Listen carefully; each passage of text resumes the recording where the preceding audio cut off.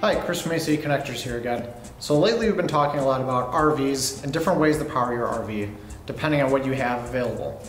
And one of the questions that we have pretty often is about the different outlets and what they're able to provide for your RVs. So we're going to go over that today. So the outlets that we have right here are the typical outlets that you have at either a campground or on your generator. So that's NEMA TT-30, that's for 30 amps at 125 volts. And this is a 1450, that's for 50 amps at up to 250 volts if you have bigger appliances inside your RV. So the scenarios that we come across most often are you're trying to power your 50 amp RV to a 30 amp from a 30 amp outlet. So with that, you need RV TT-1450. So you might be asking if you can get the full 50 amps at 250 volts from this outlet. No, you can't. It's just 30 amps at 125 volts.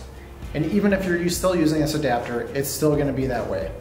So you'll kind of have to adjust in your 50 amp RV. You won't be able to use high voltage appliances like maybe like an air conditioning unit, or like an oven or a high powered microwave.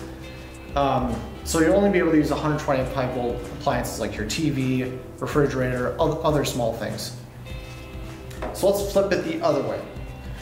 So you need to power your 30 amp RV from a 1450 outlet. You would use RV 1450 TT. And so with this, you aren't going to overdraw from this 50 amp outlet.